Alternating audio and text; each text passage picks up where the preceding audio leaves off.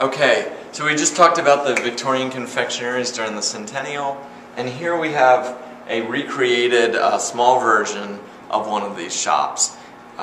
It's kind of amazing to think about the transformation at the beginning of the show from plants native to the Caribbean and tropical regions, and the experience with sugar that many young and old folks had and have today, which is colorful candy that they see in jars and in packaging in candy shops. So these antiques represent a small portion of our collection of early blown glass candy jars. These are from South Jersey, from Weber's Confectionery. Those are late 19th century. Cough drops were made roughly like candies were made, except they often had herbs that are medicinally helpful, or menthol, glycerin. You can see tins and other things from Philadelphia and the surrounding region.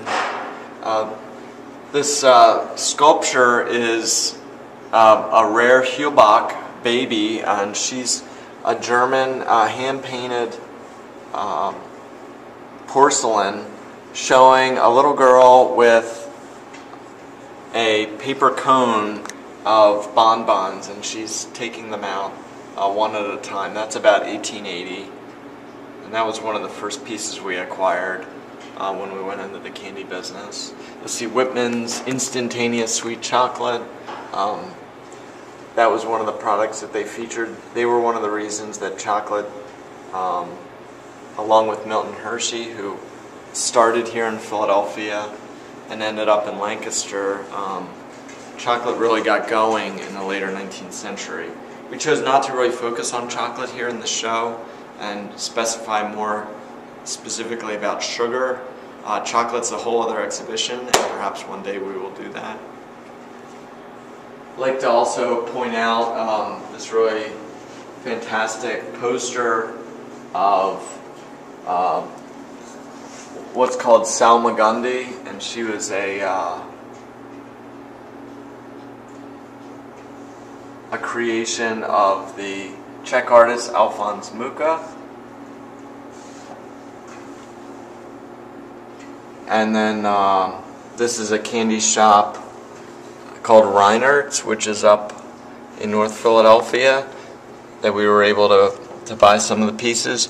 Here you'll see trays, glass trays full of chocolate, jars full of bonbons, the scale for measuring them out, and then ice cream parlor seats, because most of these candy shops had soda fountains in them. So here's the soda fountain counter here at the back where they'd serve ice cream.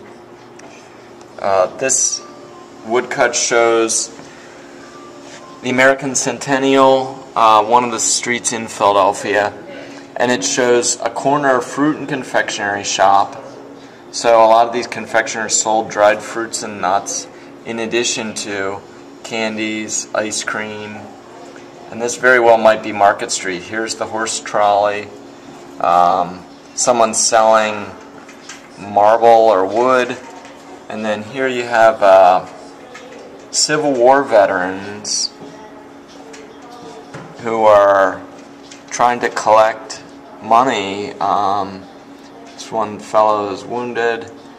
This is not that different than seeing Vietnam veterans after that war, trying to get some help and support.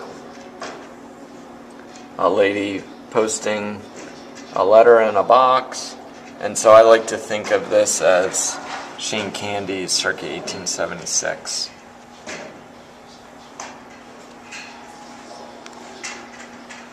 Over here there's a fancy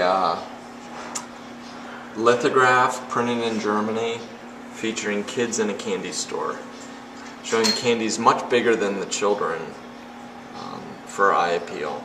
And that was made into a calendar in 1913.